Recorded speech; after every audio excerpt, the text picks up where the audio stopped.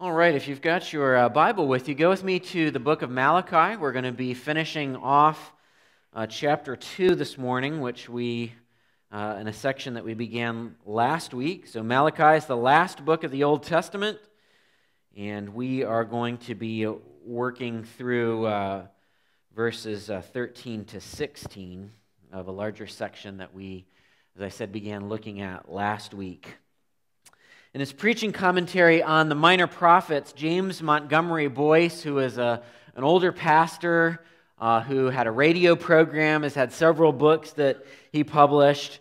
But in this preaching commentary, he mentions an old book about marriage called For Better, Not For Worse. And in this book, Marriage for Better, Not For Worse, it was published in the year 1934. So it's an older book about marriage. And it was written by a man by the name of Walter Maier, who was a Lutheran pastor. He had a radio program, and he wrote this book. And in this book, he made some predictions about the state of marriage in the United States back in 1934 that seemed far-fetched at the time. In fact, they seemed so far-fetched to people that he actually had to defend himself for the predictions that he made. But here are a couple of those predictions. Maier was looking at the divorce rate in the country. And in that book, in 1934, he suggested that by 1950, 1 out of every 4 marriages was going to end in divorce. And he further predicted that by the year 1990, 1 out of every 2 marriages would end in divorce. Now again, people accused him of sensationalism and exaggerating. And he wasn't completely right. He missed his first mark by a decade. In 1950, it was not 1 out of every 4 couples that divorced. It was not until 1960 that happened. By 1972, 1 out of every 3 marriages ended in divorce. And then by 1977, 13 years ahead of his prediction, almost 1 out of every 2 marriages in the United States ended in divorce. Now, the divorce rate has actually improved somewhat since the 70s. Exact divorce statistics are difficult to come by, but those who study these things suggest that the divorce rate is somewhere around 42 to 45%, which means that for every wedding you attend, one of those, statistically speaking, is going to end with divorce papers being filed, custody battles being worked out, and assets being distributed.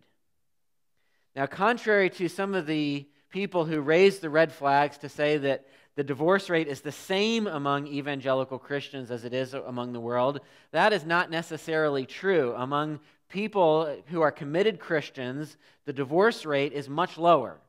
However, the statistics and the trends, even among Christians, remains significant. Divorce is simply a part of our lives. It is a normal part of our lives. And today we're going to be talking about divorce as we continue studying the passage of Scripture that we began studying last week.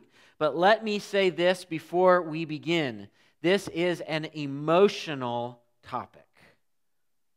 And it is a difficult topic. And I want you to know that I understand that. There are numerous people within our church who have experienced divorce, people who are even experiencing it now. The subject of divorce is incredibly painful to talk about because of what it is. And there are people here in our church who are all over the spectrum in the circumstances of divorce. There are people who have mutually parted ways. There are people who have been cheated on, people who have been abused, people who have been left. We want to know that we have compassion towards you. The purpose of the message today is not to talk about your divorce in particular and the circumstances of it. The purpose of the message today is we just preach through books of the Bible. We encounter difficult and thorny subjects, and then we talk about what the Bible has to say about those difficult and thorny subjects. And so we want to see what the Bible has to say about divorce, and particularly what the book of Malachi has to say about it. So if you've been with us for most of this series, you'll know that in the book of Malachi, God makes 6 accusations against his people. 6 main accusations against his people. And last week we began studying the third of those 6 accusations. And that accusation is this: you disregard my covenants. You disregard my covenants. All throughout this passage, Malachi is telling them that they have been faithless. And I said last week, if you're the kind of person that underlines or highlights things in your Bible, you'll see that the word faithless appears, particularly in the English Standard Version, which I'm preaching from. The word faithless appears no less than 5 times in these short verses. So how were they being faithless to the covenants? How were they disregarding the covenants that God had given them? Well, first, as we saw last week, they were disregarding God's covenants by the vows that they were making. They were disregarding God's covenants by the vows that they were making. We saw in verses 10 to 12 that they were marrying people from the surrounding nations. And the problem with that was not that they were marrying people from the surrounding nations because Israelite people were somehow a better race than the other people around them. They were marrying with the other nations, and that was a problem because of the religious significance of that. They were marrying people who worshiped other gods. And we saw there are examples throughout Scripture of what happens when we see people marry other people who worship other gods, and it pulls them away from the one true God. Not only does it pull them away from the one true God, but it was a breaking of the covenant of Moses that he had made with the people in the first place. So they disregarded God's covenants by the vows that they were making. But today, in the second half of this message, we want to see that a second way that they were disregarding God's covenants, a second way they were being faithless or unfaithful, and that was by the vows that they were breaking. By the vows that they were breaking. We can see that in verses 13 to 16. We're going to see that there are husbands, a whole group of husbands, who are divorcing their wives for no reason. And that God has strong things to say about. So let's begin our reading in Malachi chapter 2. Let's read verses 13 and 14 together. Here's what the Word of God says. And this second thing you do, God says to them, you cover the Lord's altar with tears, weeping and groaning, because he no longer regards the offerings or accepts it with favor from your hand. But you say, why does he not? The answer is this: because the Lord was witness between you and the wife of your youth, to whom you have been faithless, though she is your companion and your wife by covenant. Malachi is returning in these verses that we've just read to a theme that you have probably noticed over and over again throughout the verses that we've read as we've made it through the first 2 chapters of Malachi. And that theme is the subject of the offerings that God is not going to accept. God is telling me, I am not going to accept your offerings. You can weep, you can cry a river of tears, you can do whatever emotional displays that you want, but I am not going to accept the offering from your hand while you conduct yourselves in this way, while you deliberately disobey me. Now, what God is not saying here is that for him to accept their offerings, they had to be perfect and sinless, of course. Because what is part of the reason the offerings are being offered for in the first place? The offerings are being offered to deal with sin. So God isn't expecting perfection from them. What God is telling them is that it is the essence of hypocrisy to disregard my covenants and then bring an offering to me as if I'm going to look the other way while you do whatever you want and then go through the motions of worship.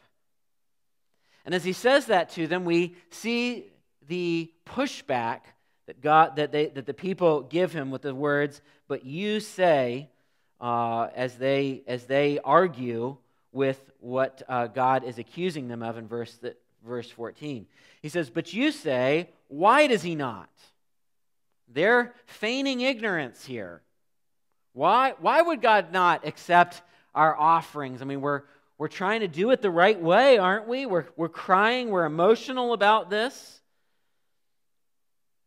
God gives his answer. He is not accepting the offerings from their hands because of the vows that they're breaking. And I said last week that God speaks to them like a faithful best man in their wedding.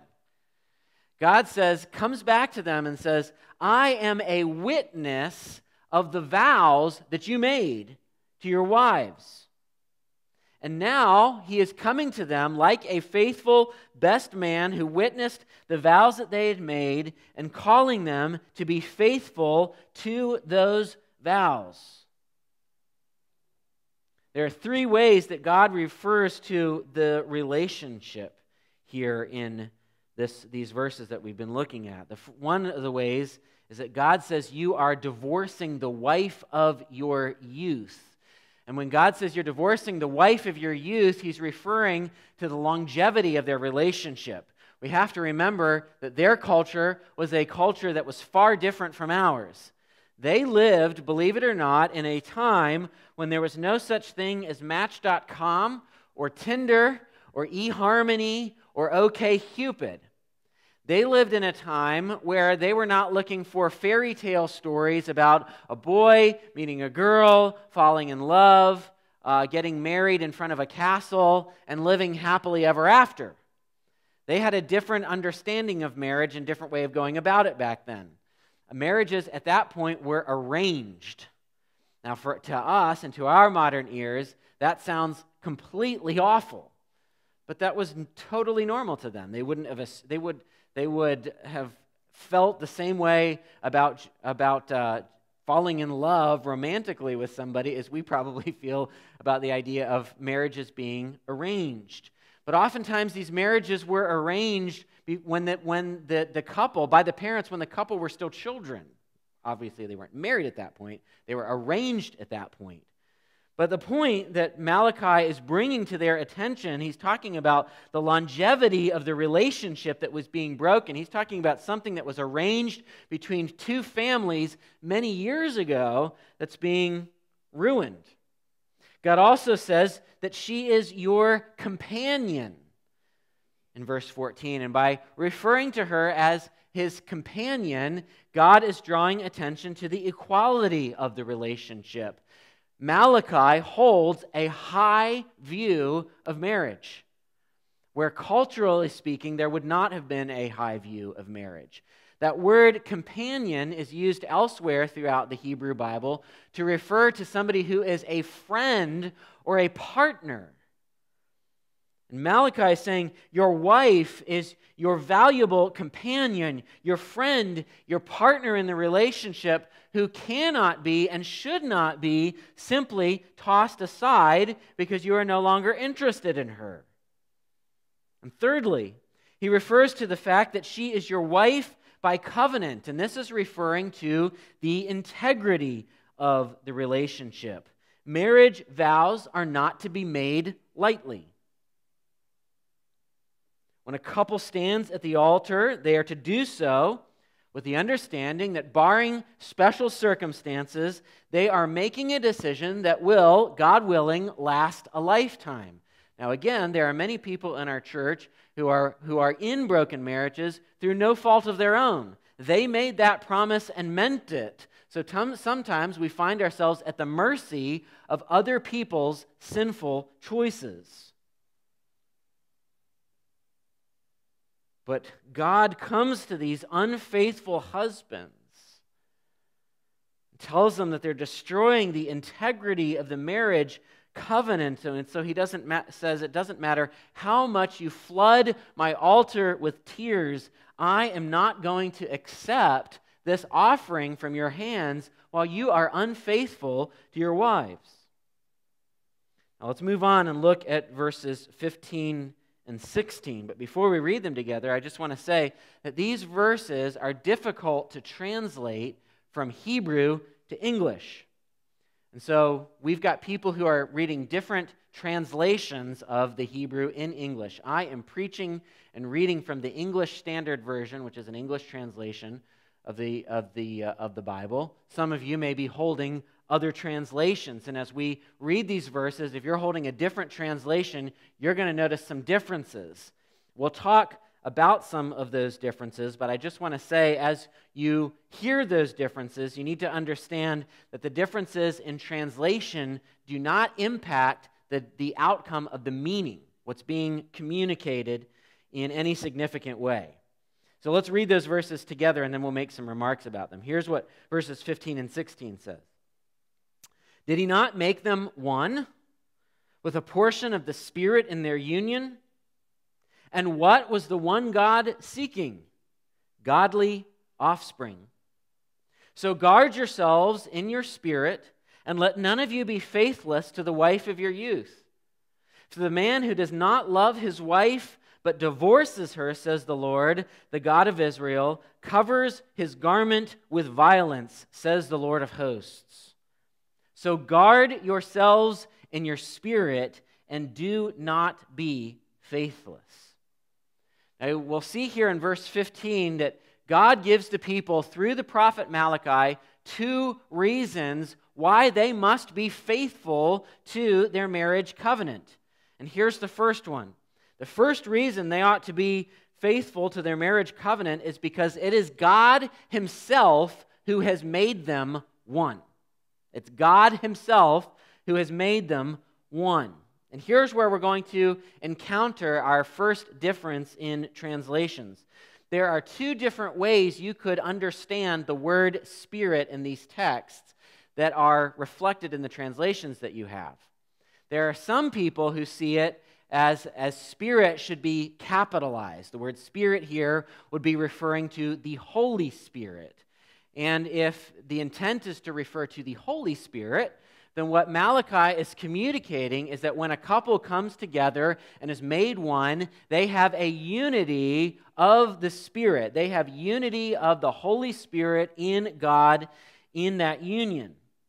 However, the Hebrew text does not tell us whether this is referring to the Holy Spirit or whether it's talking about the immaterial part of us. He talks about my spirit or my soul. And so there are some who see this not as a reference to the Holy Spirit, but as to the immaterial part of me. And in that case, what the Bible would be saying is that we are one with our spouse and with the Lord, body and spirit. In other words, all of you, material part of you or immaterial part of you, and immaterial part of you, one with each other and one with the Lord. Either one of those things could be the way the Hebrew text is going there, which is why you see the differences in translation. Now, my intent today is not to solve and walk through all of the nitty-gritty of the grammar there, because I believe the point remains the same regardless of the translation. When a couple makes marriage vows, the Bible is telling us that they are not entering into a temporary sort of ad hoc relationship that can exist while both parties are getting what they want and then can be dissolved at any time if one or more are not. We have all sorts of relationships in life that are like that, right? We sign contracts in businesses where we both agree to perform services. You have to sign things sometimes for the place that you work. There are other sorts of things that we join. We have contractual obligations to, that we can keep those contractual obligations, and when those obligations end, or when we decide that we want to end those obligations, we are free to do so. But marriage is not one of those things. And what Malachi is telling the people is they did not enter into some kind of temporary agreement. Marriage is a sacred covenant made before God Himself. The Bible tells us that God is involved in our marriages in a way that He is not involved in our other contracts that we make for all kinds of varieties of reason in life. Because the Bible tells us that when a couple makes marriage vows before God, God makes them one. There's something different and special going on there. And this is the way it has been from the very beginning with the first marriage. The Bible shapes our understanding of marriage at the very beginning of the Bible in Genesis chapter 2 and verse 24. The Bible says, "Therefore, a man shall leave his father and his mother and hold fast to his wife, and they shall become," remember what it is? "One flesh." Malachi is reflecting his understanding of Genesis here. That when a person enters into a marriage, when a couple enters into a marriage covenant with each other, they are being made one flesh. God is creating a one flesh union where the two become one before God. And that is the first reason why God calls upon them not to break their marriage vows. What sometimes you hear read at wedding ceremonies, what God has joined together, let no one separate. Okay, that's a reflection of the understanding that when we make marriage vows, God is doing something to make two one. But there's a second reason why they should not be faithless to the wives of their youth. And it's because the Bible says God is seeking godly offspring as a product of that marriage. Now, before we talk about that for a few moments, let me just say what that does not mean. It does not mean that godly parents guarantee godly offspring. Okay, so that's an important thing to note. God's will of desire in this section is that parents stay together, unions be upheld, so that godly offspring can be produced. But that is not a guarantee that godly offspring will be produced. It secondly does not mean that godly offspring cannot come from a single-parent home or for some sort of situation that is less than the biblical ideal. There are all kinds of people probably sitting here this morning and certainly in our church who have come from different kinds of situations where the parents weren't together, or one was a Christian and one was not, or neither one was a Christian. There are all sorts of situations like that where they have come to Christ. God saves all kinds of people all the time.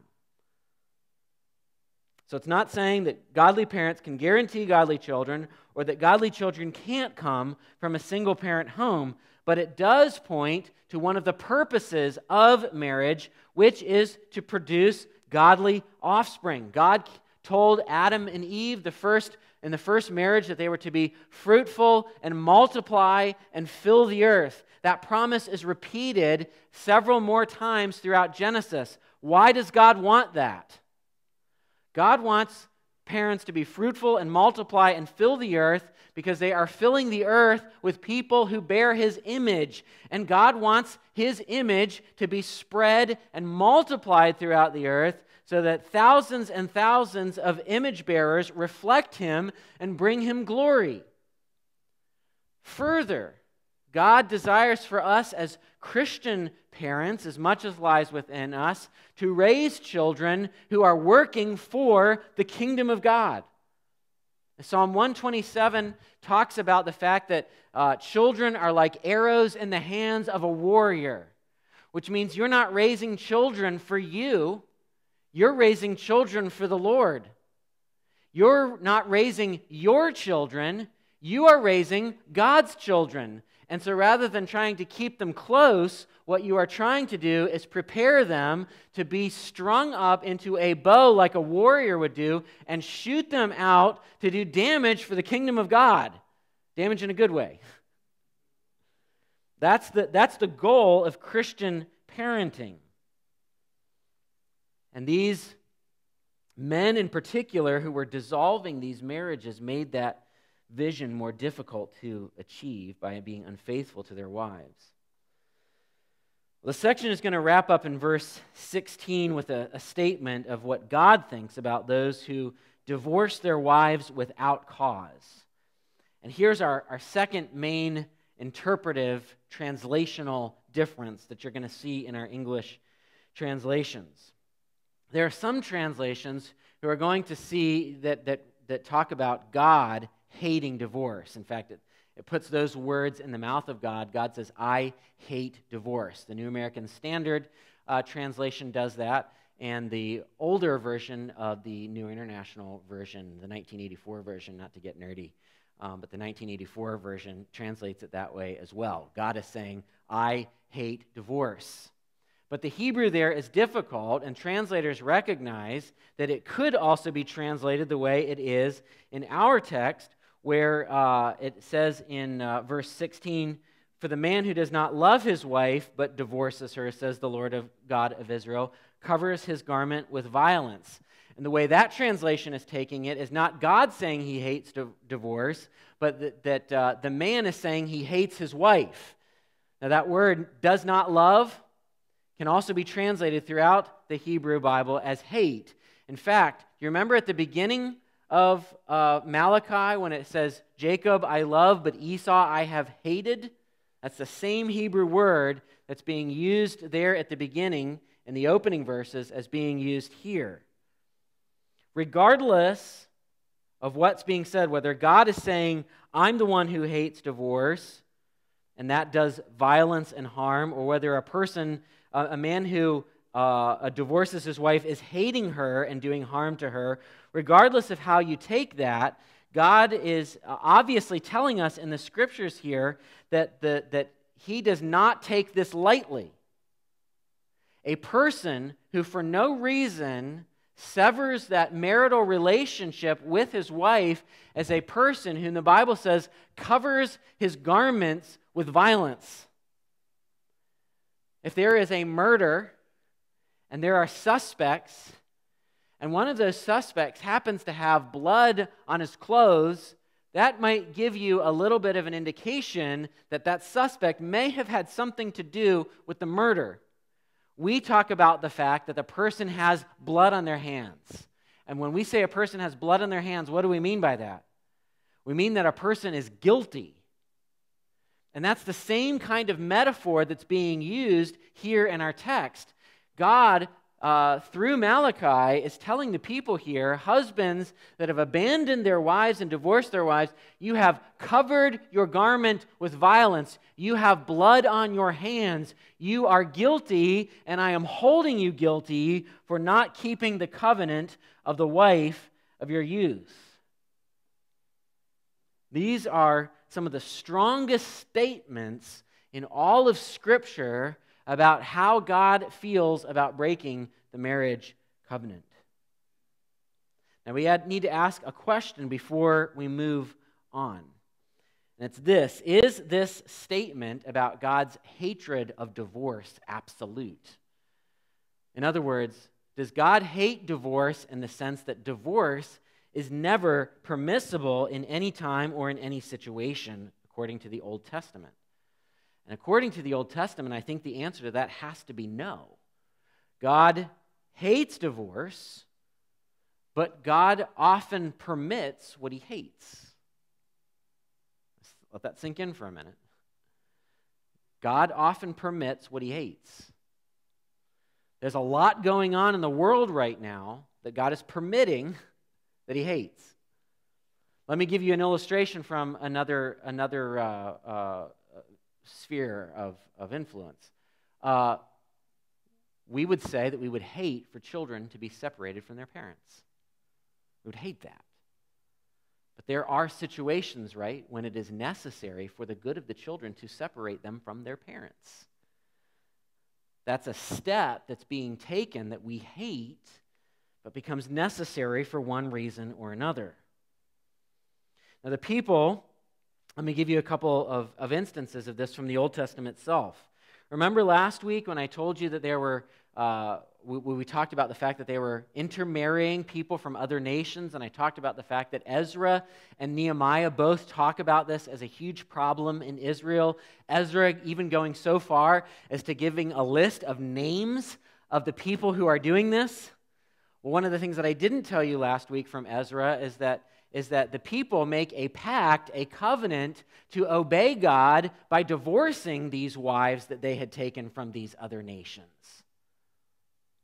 Furthermore, in Deuteronomy chapter 24, verses 1 to 4, there are laws given in these verses that specify when a divorce is permissible and in what circumstances remarriage is permissible.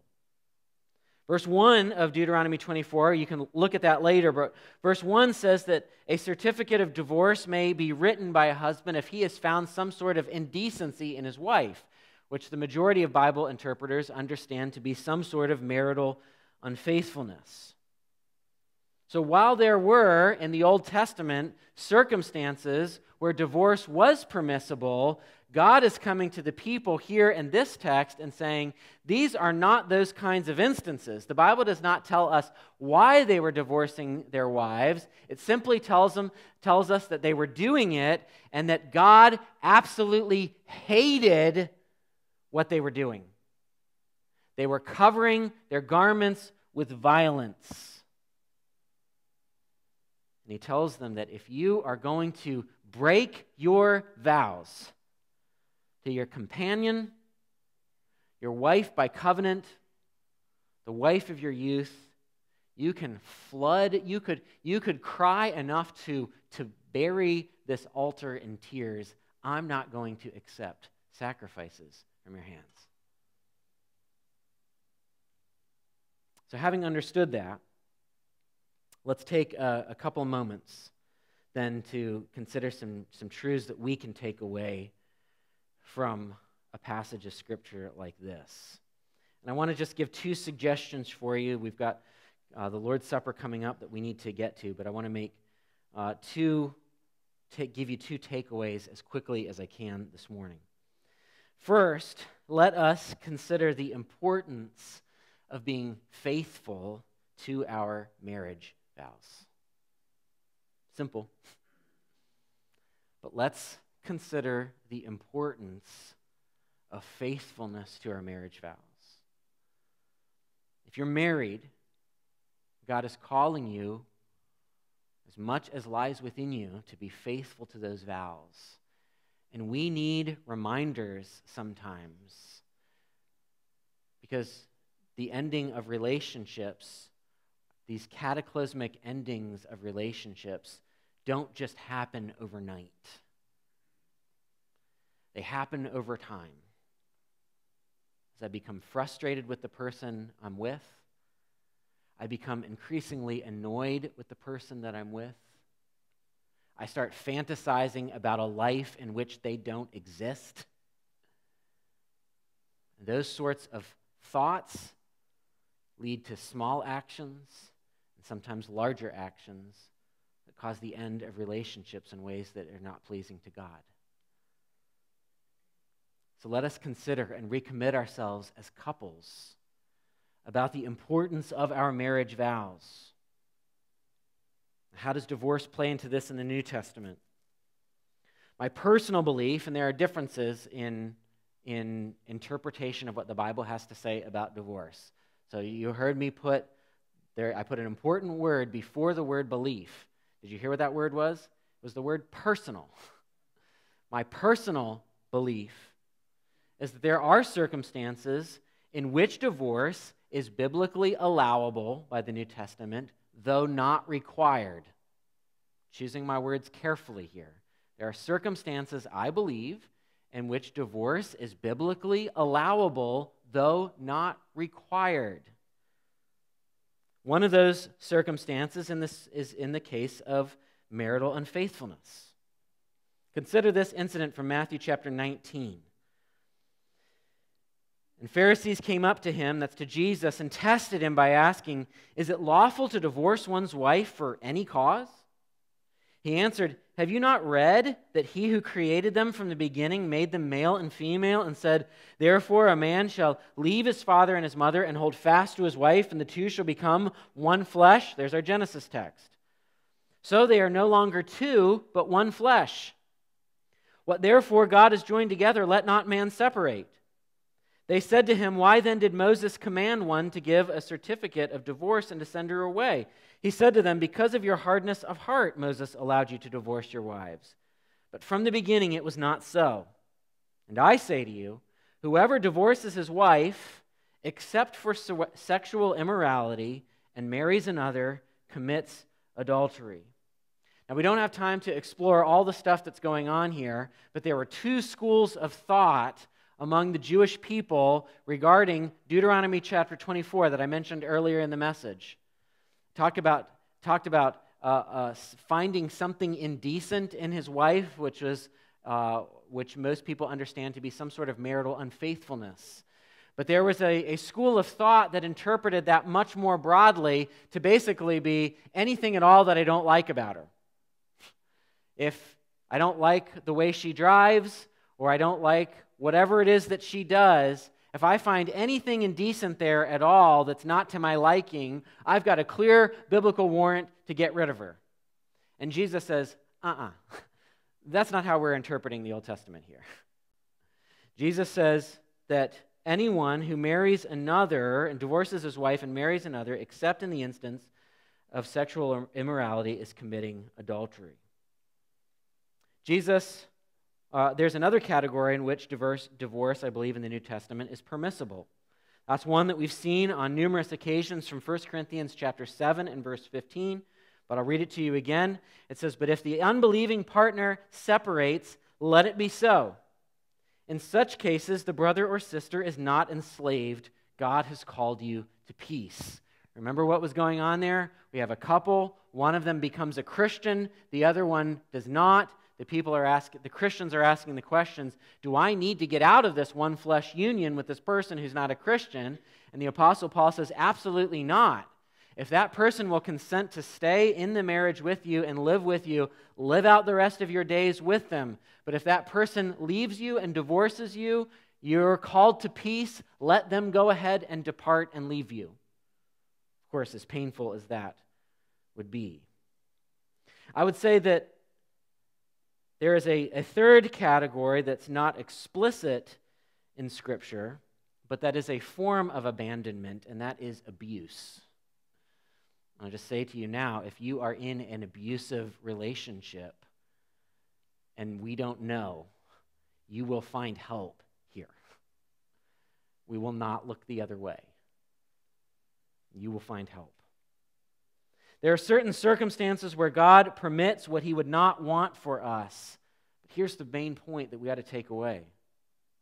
Apart from those circumstances, our marriage vows are sacred. We have made those vows before God. God has made a one flesh union out of two people, and as Christians, we are simply not given the option to get rid of our spouses simply because we tire of them, simply because we have what we call now irreconcilable differences with them. That's not the way Christians behave. The Old Testament and the New Testament are in agreement about how important those vows are. But here's the second takeaway. I want us to secondly consider how faithful God is to His vows to us. One of the metaphors that the Bible uses over and over again about the relationship between God and His people is the relationship of a faithful husband and his bride. Isaiah chapter 54 and verse 5 says this, "Your maker is your husband." Your maker is your husband. Again and again, there is this picture in the Old Testament, particularly in the prophetic books, of God being this faithful husband and Israel, His people, being His unfaithful bride. And what God says in no unvarnished terms is a lot of times His people behave more like a whore than a wife. The Bible doesn't spare our sensibilities in talking about it. But what it does show us is that though God's people are continually unfaithful to Him, He is unfailingly faithful to them. Which means He is unfailingly faithful to you.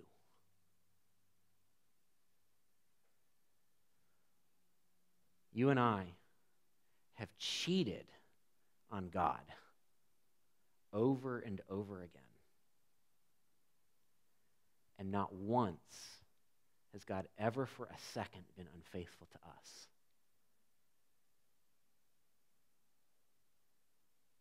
This metaphor is carried into the New Testament in Ephesians chapter 5. The Bible says, "Husbands, love your wives as Christ loved the church and gave himself up for her that he might sanctify her, having cleansed her by the washing of water with the word, so that he might present the church to himself in splendor, without spot or wrinkle or any such thing, that she might be holy and without blemish." What this picture is presenting to us is a pure, spotless, clean bride. Not because of what she has done, but because of what God has done for her. What God has done for us. And Jesus has proved His faithfulness to us by going to the cross and paying to have us as His precious bride with the currency of His precious blood. Here's why that's such good news. Maybe you haven't been faithful to your wedding vows and have broken this marriage covenant, your marriage covenant with your spouse, in ways that have ended in divorce or not. You can receive the great and precious promises of the gospel that in Christ all sins are washed clean. Maybe you're trapped in a difficult marriage. You're unloved, unappreciated, misunderstood. You need to know that Jesus gave Himself up for you. And as long as Jesus is with you, you are not alone.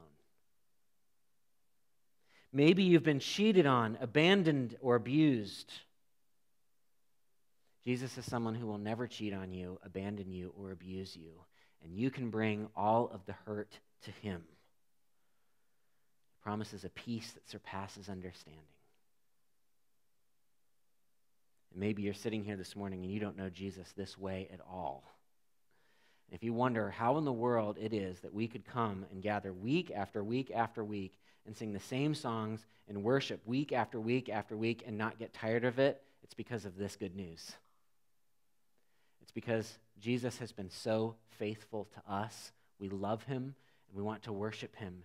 And you can have your sins forgiven and your cheating record wiped clean simply by repenting of your sins and putting your faith in Jesus. We're about to share elements in just a moment that celebrate this fact. So I'll give us instructions, but before I do, I want to pray and thank God for His faithfulness to us as represented in His shed blood and broken body. So let's pray together.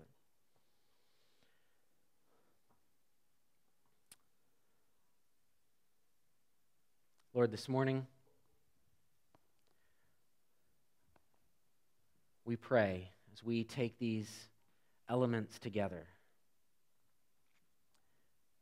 that you would help us do so with joy, knowing what they represent.